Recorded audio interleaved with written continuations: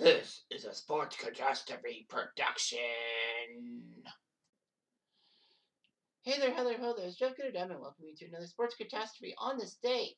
And just a warning, today, May 29th, there's no birthday boy/girl. So, anyway, on this day, May 29th, 1993, almost 3 decades ago, at the time of this recording, one of the worst feelings of being a Toronto Maple Leaf fan happened.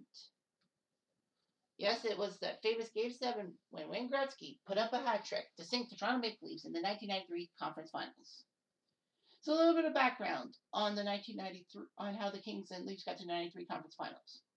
The LA Kings were third in their division. They took on the Calgary Flames in the first round of the playoffs, and Kelly Hrudey was inconsistent in net, so Rob Stauber had to come in and play a few games. Kings beat the Flames in 6 games. Kings would then face Vancouver in the second round. Vancouver won the Smite division. Vancouver looked like they were the good guys in the division. But the Kings took care of the Canucks in 6 games as well, shocking a lot of people, including that. Oh, I was going to say Gary Shuchuk goal, but that's 91, wasn't it? Or was it 93? I think it was 93 was Shuchuk. Regardless. Now, of course, other people are saying, well, how did you know about the Flames and Canucks? Well, other than looking it up. This was the last year before 1994, before the NHL decided in the 93-94 season to make it the top 8 teams from each conference on points would get in, making the divisional playoffs a thing of the past. So the Smite Division playoffs, involving the Kings, Canucks, Jets, and Flames, were a thing of the past. Soon they would be ranked from 1 to 8 in the conference and all that. Anyway, so the LA Kings would go to the conference final. The Leafs were in the other division final in the Campbell Conference / Western Conference. The Leafs were the 3 seed, taking on the number 2 seed Detroit Red Wings, and shockingly pulled off a Game 7 overtime win in Detroit, thanks to Nikolai Borshevsky's tip of a Bob Rouse shot to send the Leafs to the second round for the first time in 6 years. They would take on the St. Louis Blues, who did the Leafs a solid by taking care of the division winner Chicago Blackhawks, who were the heavy favorite to go back to the Stanley Cup for the second straight year. But the Blackhawks fell not only to the Blues as being the 1 seed, but the fact of the matter, they didn't even win one single game, even on home turf. And, of course, the Blues won an overtime in Game 4, and Ed Belfour went bananas. I was surprised he didn't get suspended. Anyway, the fact of the matter is that the Leafs would take on the St. Louis Blues. The Leafs were the favorites. The Leafs had to go through double overtime on Doug Gilmour's sneaky wraparound before St. Louis tied it up on a Jeff Brown double overtime goal.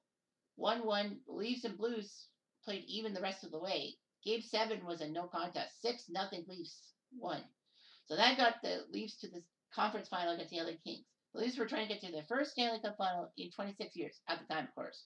And the LA Kings were trying to get to their first Stanley Cup final ever, and the first for a California-based team. Anyway, the Leafs and Kings would battle each other in a 7-game series that was known for a lot of things. Game 1 saw the Leafs beat the Kings 4-1.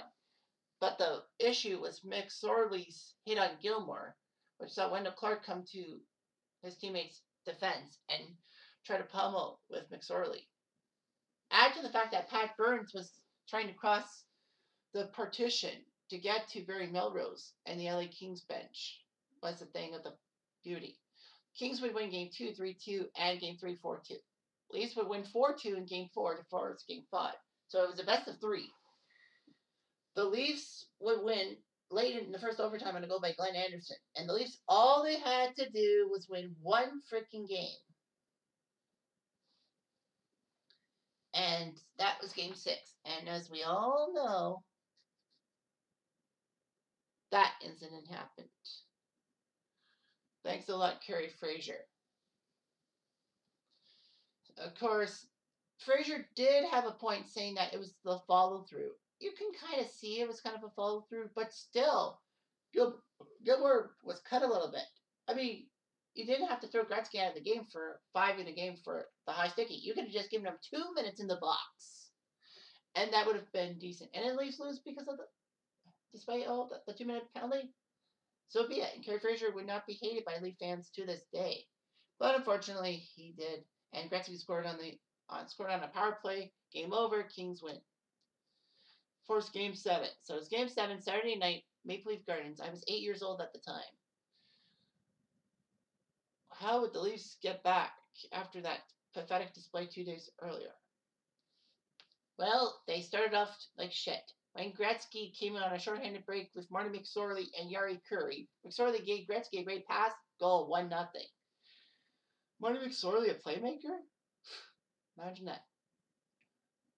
Well, the Kings had too many men on the ice, so Warren Reichel had to serve that penalty.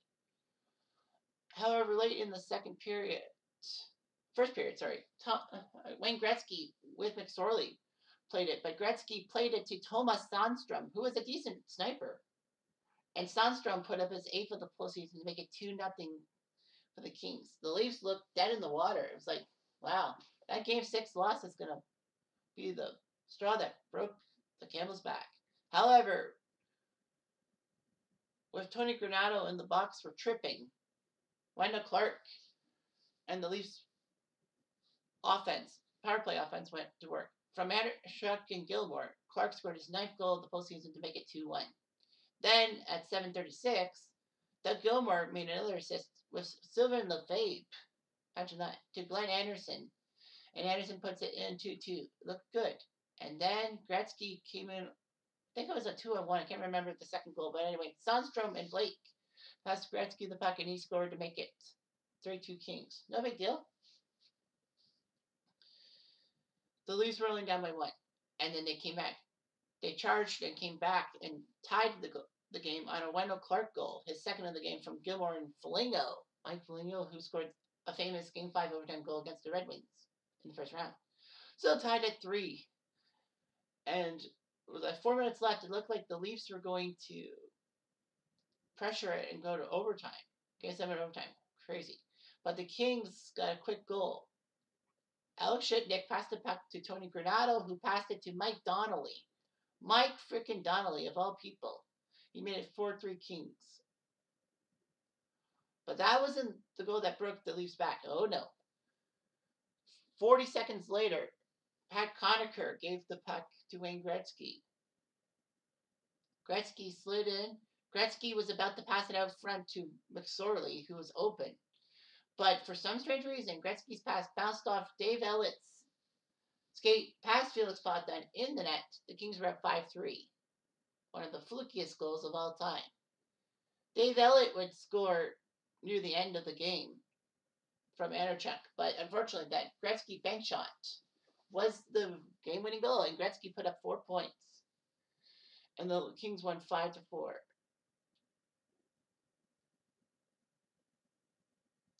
So Gretzky with 4 points. McSorley had 2 points against Thomas Sandstrom. Rob Blake, Pat Conacher, Mike Donnelly, Tony Granato, Yari Curry, and Alex Shitnick only had a point each.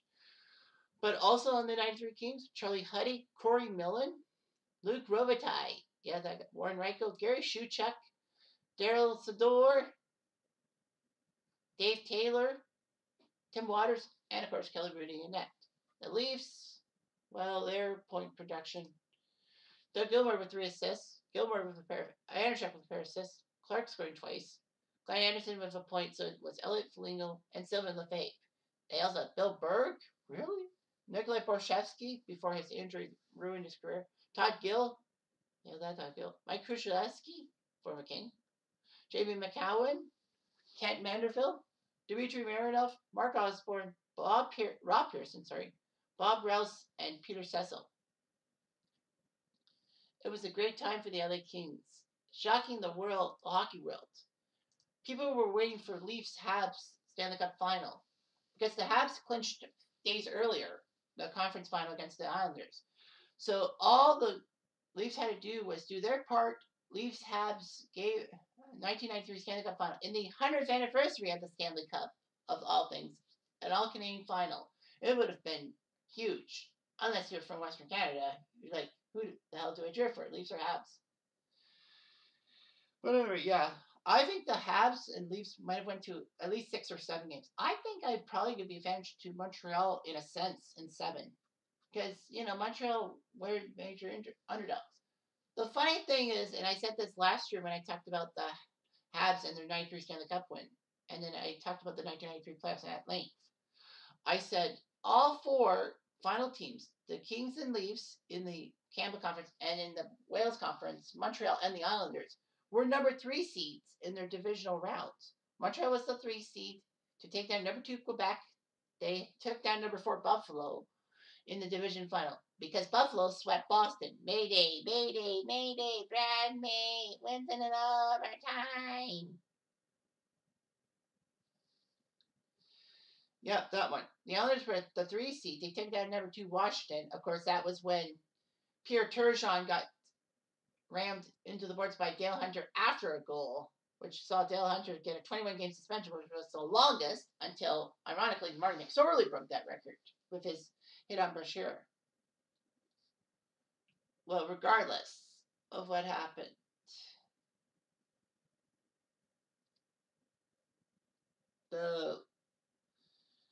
they got to face number 1 Pittsburgh Penguins in the division final, won Game 7. Thanks a lot, David Folek.